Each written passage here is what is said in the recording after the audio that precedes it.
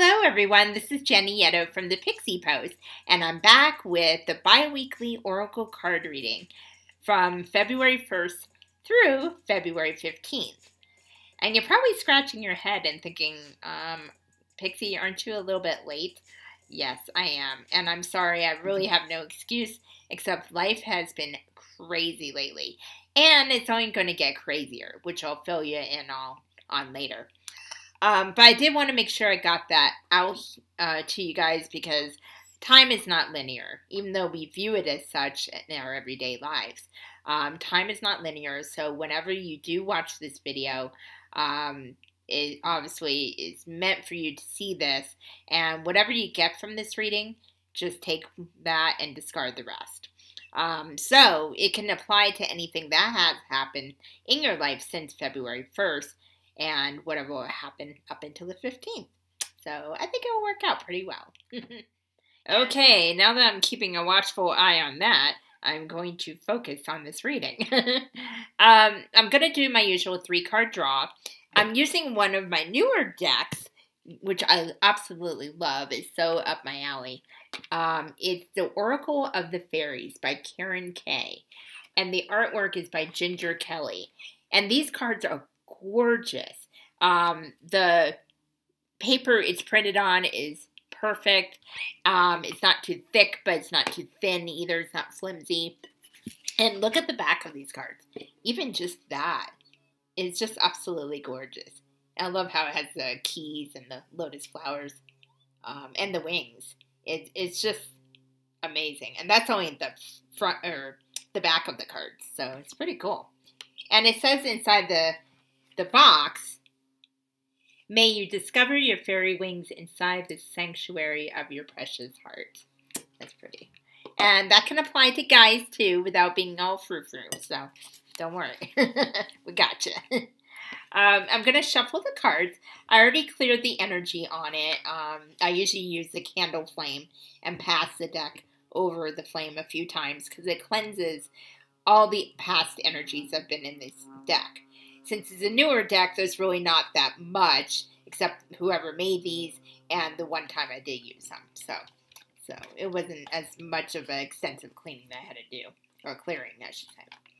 So I'm going to shuffle the cards. You have to mind Timmy, he's running around, and I know he's going to see that bug in a few minutes, so I might have to pause this video, because all heck might break loose. There's never a dull moment at the Pixie Palace, I'm telling you right now. My God. Alright, let's see. Now we're going to see what the universe and what the fairies have to tell us. God, I can't get over how gorgeous these cards are. Okay, perfect. Alright, excuse me. The first card is, hopefully you can see this, Light. The Fairy Queen of Light comes to shed love and light onto your current situation and to remind you that light can penetrate the darkness. Wow, that's a powerful card already. It's basically letting you know that the universe has your back. Whether you're going through a really trying time right now, you might be dealing with grief or a tragedy of some sort, or maybe just some self conflict that you're going through. And you may feel pretty low right now. You may feel like, okay, am I ever going to come out of this? Am I ever going to get over this or through this? The answer is yes, but it will take time. This is when you tap into your heart space and keep trusting. Trust the universe. Because we as humans always want to control our circumstances. And there's very little indeed that we can control. And the sooner we realize this, the better. Because it doesn't mean lay down and don't do anything. Always take charge of your fate. However, sometimes we have to get out of our own way and trust the universe to take care of things. Because sometimes we'll think our path will go one certain way, or it'll be in one certain outcome, and it'll take a totally different direction. And be even more beautiful than we ever anticipated. But when we don't get out of our own way, we cause resistance, and that resistance delays whatever's coming for us, whatever's supposed to be fruitful for us or positive for us. So know that it's okay to process. It's okay to feel how you feel. It's okay that you might be having a bad time right now. We as humans go through the ups and downs of life. And there are so many lessons that we all have to learn, all different lessons for every individual. But when we don't or lose sight of what is important and trusting that things will work out one way or another, maybe not always the way we think it is or should be, but it will work out for the highest good, then we can take a breath and realize there is light at the end of the tunnel. There is always light. Always light. Even when you're low and you feel like you're helpless and you can't do anything, then shine your light on someone else's life. Help someone else. Because I've noticed, like, sometimes when I have really low times, when I actually do something good for someone else without expecting anything back, it's just for the sake of helping that person, whether it's just listening to them or doing something for them, it actually raises my vibration. I start feeling better. It's kind of a win-win situation without even really going into it for that. And it takes your mind off things, too, for a while, and that's okay. Sometimes we need to take a break from the analytical and overthinking that a lot of us tend to do. So just know that the universe does have you. They do know that you're going through a tough time. You will get that support in one form or another. You just have to keep your eyes open to it and your heart open to it. And that light will shine, and that light will come to you. And maybe even a month from now, you'll see what progress you've made in your life and what positive turnarounds has happened. Okay. So, number 2. It's kind of an interesting one. I love this. Oh, it's a snake. I couldn't see what it was. Temptation. Are you in denial about an unhealthy habit, perhaps one that makes you feel guilty?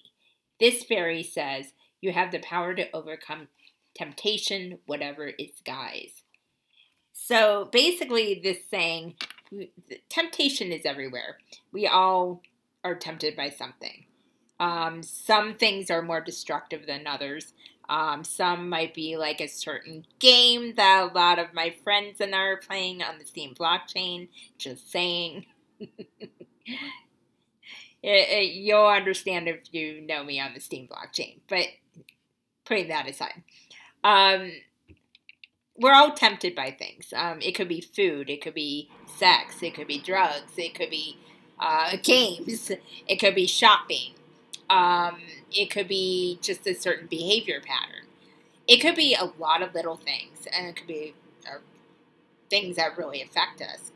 It's just, right now, it's about being mindful of whether those temptations are serving you positively or not. There are some temptations, like sometimes you want to take a day off from working hard, and you're so tempted to do that. It's okay to do something like that. Sometimes you need to have self-care or spend time with your family or friends for a day that you normally don't do on that day. It's okay. The world is not going to fall apart. I have to tell myself that because I can tend to be a workaholic. So I have to tell myself, hey, it's okay to breathe, girl, and do something for yourself. But it's just a matter of how consumed you are by it. When it comes to the more destructive things like drugs and alcohol, even sex, different things, that's when it's good to step back and reevaluate whether you need assistance to rehabilitate. Because all these things are fine and well in moderation, but when it gets to be taking over your life, that's when the problems come in. That's when you attract the more negative circumstances, and it actually it actually lowers your vibration. So then you start feeling stuck and all those negative emotions, which it's a domino effect. It affects everything. It affects the people around you. So it's always good to be mindful to do things in moderation. Stay away from the things that are bad for you. And again, everybody's different, but also recognizing that it's okay to get help if you can't do it yourself. When we're on the spiritual awakening path, like a lot of us are, it can be very overwhelming. Some do turn to those things as an escape. But the problem is you're never really escaping anything. You're actually adding to the chaos that we can tend to go through. And as a result, then it makes everything worse. So just be mindful in what you're doing. Be mindful in all these things. If you know someone who's having trouble with temptation, don't tell them to just get over it. Don't I can't talk today. Ridicule them, and don't put them down, because we're all human. We all have our strengths. We all have our weaknesses, but that doesn't define us. It's just something we're dealing with. And having support in overcoming these things and working through these things, not ignoring them, really makes a difference. You have your own support always, but sometimes it is good to have the support of others as well. So, third card, I love this one, stargazing. And that's perfect because I'm a moon girl. All right, stargazing. And this one says, when you gaze at the stars, you give yourself fairy focus. Your intuition will flow more freely and reveal what you need to know about your situation. So basically, what they're saying is, believe it or not, is we kind of get undulated with different things from technology, modern conveniences, texting, all that stuff. And again, like I said about other things, all in moderation is fine if that's what works for you. But sometimes we get overwhelmed. We don't see the solutions that we are looking for, or we don't see where we can get ourselves unstuck, for lack of a better way to say it. So sometimes it's better to detox, unplug from all these conveniences, go out in nature for a while, look at the stars quite literally, or take a walk, take a hike, even going swimming, skiing if it's snowing where you are. You don't even have to do anything major. You can just go to the park and just sit on a bench and just kind of just be, just be. And that's usually when the solutions and all the ideas come to you. That's when the intuition kicks in, because you're not so distracted by other circumstances, by other things. And that's when your inner self tends to speak up more. I'm so guilty of this because I'm on social media, I'm on internet a lot. I find myself working offline, because I work 3 days a week offline at the hotel, but I also work online all the time almost. And lately, especially, I've not been taking the breaks I need to take. And I'm starting to work out a plan where I can basically time block things and then have my relaxation time, even if it's to read or whatever. And it's so important to do that and to maintain that balance. And it's always a work in progress. I mean, it's never a set and forget deal. But it's really important, because that's when I notice my creativity kicks in more, when I'm not so burned out worrying about other things that needs to be done. And when I go out in the sunshine, that's vitamin D, that perks my mood up. And as we all know, that's proven to do that for a lot of people who go through anxiety. My anxiety goes down. I'm more aligned with my spiritual self. And that's where the magic really happens. the magic comes through then. And then you start seeing things a lot clearer, and you think, oh my gosh, why didn't I think of that before? It's because you were so distracted and you were so undulated with all these different things. So make time to do that. Even schedule a time for that. If you feel you're too busy, I don't have enough time, you have time. Just schedule it in, even if it's an hour a week. Just even that alone can make such a difference. And it will actually help you with your business. It will help you realign with your spiritual self.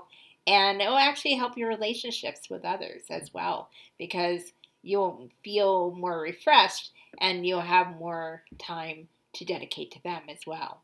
It's really all a butterfly effect with all of these different things. It's amazing how even with my 2020 Vision Challenge, I promote, and as well as everybody else, the physical, spiritual, mental wellness, because all those three things are connected. And that's when we get to stargazing, and it really makes a huge difference. This is really a strong energy, so this is really being emphasized right now, especially for this time period, and probably all of February. I'm feeling that it's going to be past that as well, so this may come up in the next reading. I wouldn't be that surprised, or some form. So just take time for yourself, reconnect with yourself, reconnect with the things that are most important in your life, and also don't forget to reconnect with others. Don't forget your family. Don't forget your friends when you're trying to make things happen. Remember the ones who support you all the way from the beginning. It's so, so important. And always trust your intuition. So that is the bi-weekly oracle card reading. It was very direct this time, very intense. I can feel it in my heart space right now. It's just basically focus. That is the word I'm feeling right now. It's focus. Focus on what you want to achieve.